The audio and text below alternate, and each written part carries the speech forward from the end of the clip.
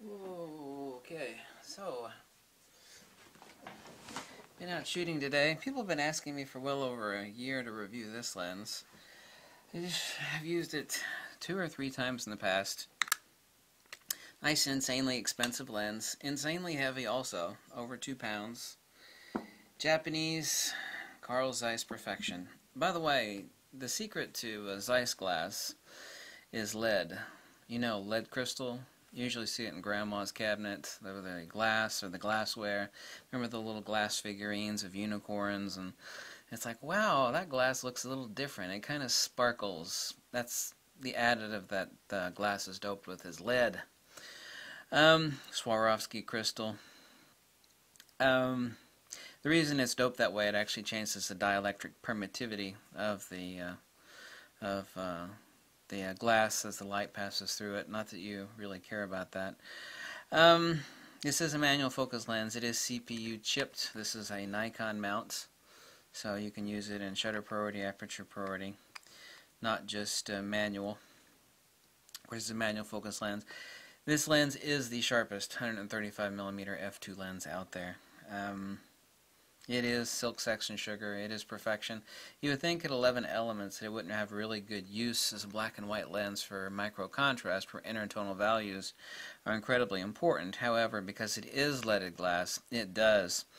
Everything in Europe is basically banned. Europeans are obnoxiously acute to anything that might be slightly toxic. Of course, life is toxic. I mean, they're a little bit overboard, but there is an exception for the use of lead in the construction of modern products in Europe. Of course, this is made in Japan.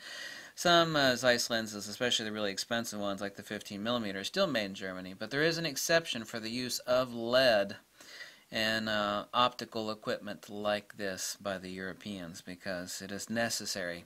Nikon uses lanthanum dioxide or niobium dioxide. The secret recipe of glass is kept secret by all the companies, but there is no secret about Zeiss glass. The reason it's so damn heavy, and you can actually tell if you pick up a piece of regular glass as opposed to glass crystal. It's usually called, sometimes they call it leaded glass or crystal glass, same stuff. The reason it's so damn heavy is because it's full of lead. $1,500 is a new price on this lens. Comes with a really pristine two-piece. The two-piece ones are best. Means there's actually an insert in here that's screwed in.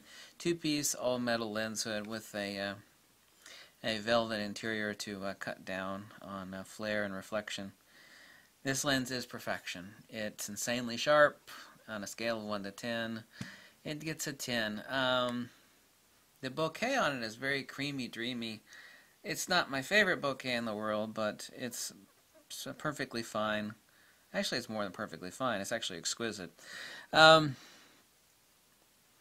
It certainly beats the hell out of the Nikkor 135mm f2. However, that has defocus control, and it also has autofocus. And it's also more lightweight, and used, it averages about $750. This lens is a lens you really never see used, once in a real while, but it'll spank most people. By the way, this lens is a lot more easy to use with focus peaking on a Fuji, in which it becomes a cropped image.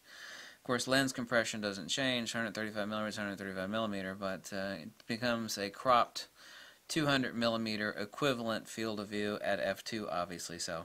Every lens drops the same light. A crop is a crop is a crop. And only a crop. On a scale of 1 to 10 as far as the value of this lens, I mean, it's right up there at 8.5 or a 9. It is, like I said, is insanely expensive. It's even more insanely heavy. But it is absolute pinnacle of Japanese Zeiss, which is made in the Casina factory in Japan. Hey! Japanese perfection. Zeiss Japanese perfection. I don't know what it is to say. You can go to the Flickr page of the 135mm. This is the Apo Sonnar f2. Like I said, it's a chipped lens since it is a ZF2. Second version is chipped, which this obviously is. It is near perfection. If you have an issue with manual focus lenses, you're obviously going to have an issue with this. It does have considerable throw. You see how far the lens is extending out. So from nearest to infinity, this is the throw of the lens.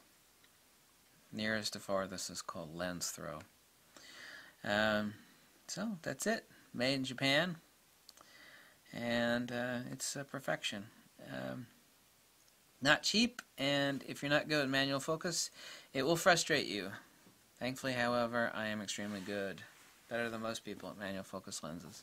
I grew up with manual focus lenses. I'm really good at manual focus lenses. I should do like a half-day workshop on how to use manual focus lenses correctly. I could really teach a lot of people how to be very fast with manual focus. There are some tips and tricks. I made some videos on them. But anyway, thanks for watching. If you like these videos, you could make a small donation. You tell me to go play amongst the traffic lights out in the middle of the street, whatever makes you happy. That is it. That's the 135mm f2 Apo Sonnar ZEISS, the leaded glass manual focus, insanely expensive, incredibly heavy lens that is worth every penny of what it costs. Bye. Bum, ba, dum, bum.